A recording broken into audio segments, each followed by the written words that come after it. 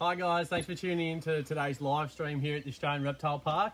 My name's Hewin and I've got something really special for you today. It's a little bit different, probably the smallest thing that we've had on our live stream so far. Now what I have in this little pouch here are two joey ringtail possums.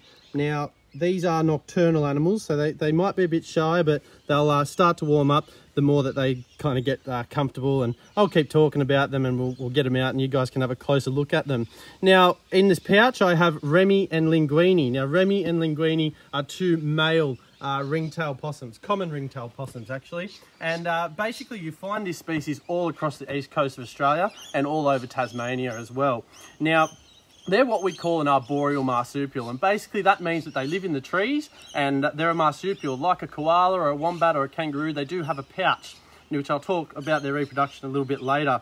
So they're a pretty fascinating animal. I'll get Remi out here so you can have a bit of a look at him. So what you see is what you get with a ringtail possum. First thing you're probably noticing are those huge eyes. Now the eyes are so big like that because they are a highly nocturnal animal. So that means they do most of their activity at night. Now, you'll probably see he's getting around pretty well and he's sort of going back into the pouch there. These guys are specifically adapted for life in the trees. Now, they've got really dexterous hands, as you can see here, and they've got this huge tail at the minute, and this is where their namesake comes from, the ringtail possum, all right? So they actually use this tail to climb around. It's prehensile, which means they can use it to grab onto trees as they move from branch to branch. The coloration is pretty basic here. Lots of greys and browns on the top side here. Kind of a rufusy orange colour on the flanks. And then as you come down the tail, it transitions to a soft white fur. A good way of indicating between individuals is how long that little pink strip is there at the base of their tail. These two are pretty much the same, so it's taken me a while to get to know who's who. Linguine has a bit of more of a pointy face, while Remi's a little bit flatter. Now you can see their little hands there. They're getting around pretty well on the trees, and what they're actually eating are anything native, so foliage and vegetation. So that could be banksias, bottlebrush, wattle, even eucalyptus, flowering plants, and also the gum nuts as well. They love to eat, and because they're doing most of their activity at night, not many people see them, and that's because they're pretty shy. You've probably seen things like brushtail possums before, which are much larger. Brushtail possums can get to about 4 kilos. When these ones, when they're fully grown, they'll probably be about 60 centimeters from head to tail, and maybe about 900 grams. So considerably smaller than the brushtail possum. Now, as I mentioned, you find them all across Australia. We actually have 6 other species of ringtail possums and 19 species of possums in total in Australia. So, Remi's reaching out for the camera there. So they are pretty widespread. And depending on where you find them, you'll have different colorations and different features and things like that. My favourite possum is actually the striped possum, which you find in the Cape York region in northern Queensland. Beautiful black and white colours. Definitely have a Google and have a look at the striped possum. Amazing animal. But these ones are pretty amazing too. Now, as I mentioned, in the wild they're eating vegetation and eucalypt and things like that. These possums are actually hand raised. So at the minute I'm taking them home and I'm feeding them milk. So it's a specially designed product. It comes in a powder form and you mix it with water, and they're on about 3 feeds a day. They're drinking about 14 mils of milk, and right now they're about 4 months old. So they're actually starting to wean off the milk now, and they're eating solid food. And I do have a flower over here, which I will grab, and we'll see if Remi wants to have a go. As I mentioned, they are nocturnal, so whether or not he's too keen on having a nibble here, we'll wait and see. See how he goes? No. So they do most of their activity at night, even in the little playpen that they've got at home, and that's where they will do most of their eating. So usually I feed them overnight, about 3 feeds of milk a day, and then at night time I'll give them lots of greens and veggies and things like that. They love fruit, but it's not particularly good for them. So very, very small amounts of fruit, maybe once or twice a week for the ringtail possum. Now, their reproduction is pretty interesting. Females can actually breed all year round, basically from April to November, and they can have about 1 or 2 litters per year. Now, because they're a marsupial, once the female actually becomes pregnant, the gestation period is about 14 to 16 days, so around 2 weeks. So it's actually quite small, small of a gestation period, because they're marsupials and they give birth to very undeveloped live young. So basically these things are born and they don't have any eyes or ears, or they're like this little tiny pink jelly bean, and they've got these tiny little limbs which they'll use to climb from the birth opening and into the pouch, where they'll attach to mum's teat, and that's where they do most of their development.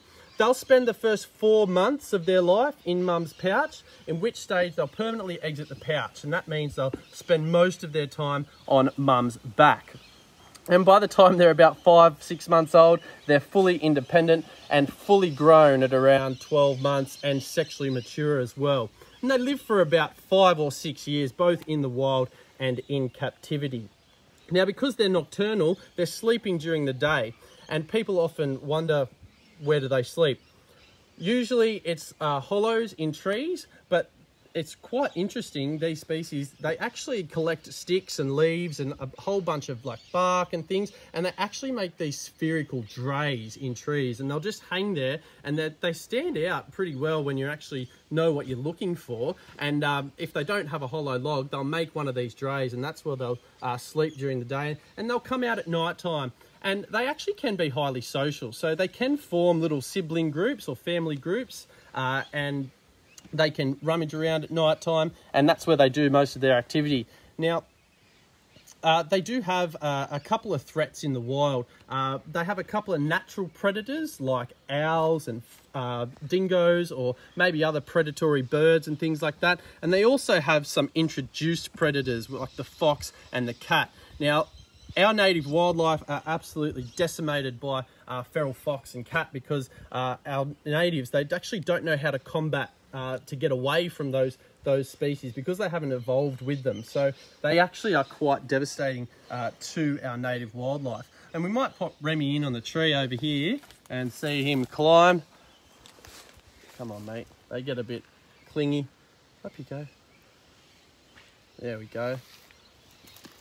So while Remi's having a bit of a climb there, I'll get Linguine out, and that vocalization there is just him talking to me and to his little brother down here as well. So yeah, the fox and the cat, really bad for these types of animals. Our small natives just don't know how to cope with those types of predators. Deforestation is also another threat to them. Obviously they live in the trees, so if they don't have those trees to live in, they don't have anywhere to live at all. So it takes hundreds, if not thousands of years for all those hollows in the trees to develop naturally.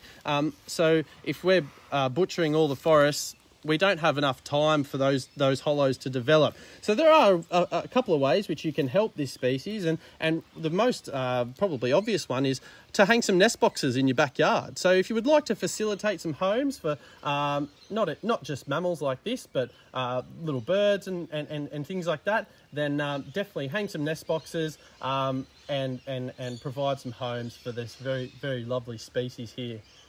So as you can see, they're really clingy at the minute, so they're quite friendly because they are hand raised.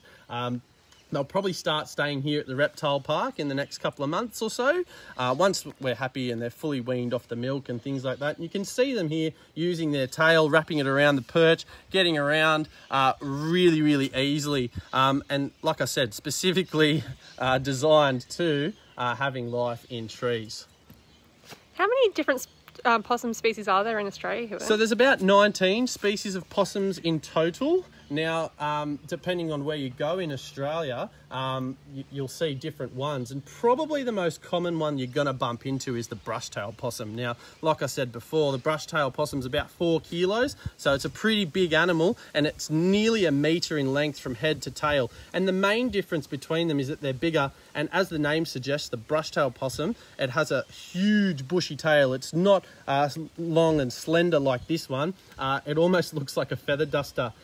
And those ones are the ones that you probably hear rattling around in your roof, and they're really confident and boisterous when they are sort of in an area like campsites and things like that. Don't go picking up brush-tail possums because they do get fed quite often at campsites, and they can be aggressive when you back them into a corner or try and pick them up or anything like that. They look really soft. Can you tell us what they feel like? Yeah, so right now, these two are very, very soft. They almost feel like velvet. And as they get a little bit older and they're more exposed to the elements like the wind and rain and outside, the fur will become a little bit softer. Now, it probably won't, more coarse, I should say, and it won't get too much different from what it is now. The people watching at home, are they likely to see these guys in their backyard, or? Yeah, of course. As I said, they are a common ringtail possum. So you find them basically all across the east coast of Australia and in Tasmania.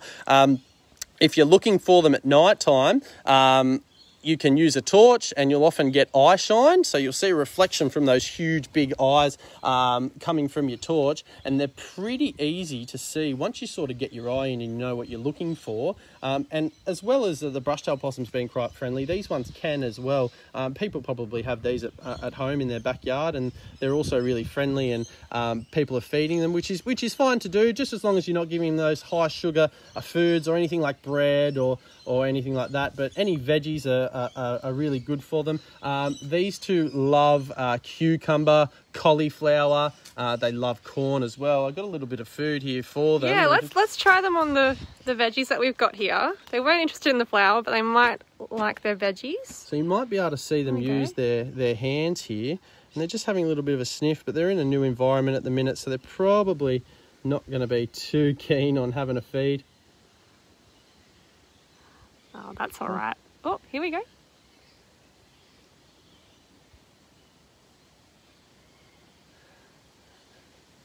What's their sense of smell like, Hewin? So they'll rummage around in the trees and they'll use their nose to get around, but their eyesight's what makes them sort of really adapted to nighttime life. And not many people know, but they're actually one of the few species that will actually eat eucalyptus as well. So often people think that it's just koalas that eat eucalyptus, but your little possums like this and other species as well, they'll eat eucalyptus, not as much as a koala will, but they are pretty good at eating euc, so yeah. Thanks for listening, guys. That's probably about it from me today. I hope everyone's doing well at home. If you would like to support us, just visit us at thereptilepark.com.au just to see a few ways in which you can help us out during lockdown. I hope everyone's staying safe.